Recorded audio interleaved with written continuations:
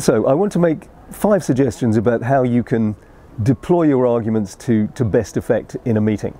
And I think the first and most important is that your force in a meeting, your strength, your capacity to impact, influence other people, it doesn't come from your arguments. It comes from the position you take. So before you start coming up with your arguments, give your position and then give the arguments that underpin that position. So give your position, I disagree with that, and offer to explain. So I disagree with that, and I'm very happy to explain why I disagree. Or I think we should be increasing our prices by 10% in October, and I'm very happy to explain why I hold that position.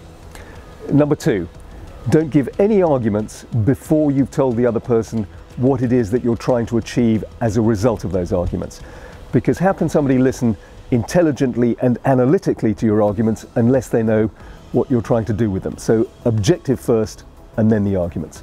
Number 3, no arguments before you've got a green light from the other person to get your arguments out. Because until the other person has given you permission to share your arguments, they won't be listening properly, and their mind will be producing counter arguments. Number 4, one argument at a time. Never overestimate the other person's capacity to retain what you've said.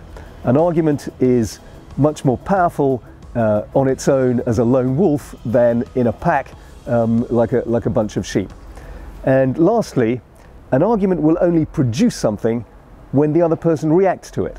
So when you've given the other person an argument, make sure you ask them how they react to it, because it's only when they react that the argument stands a chance of producing something.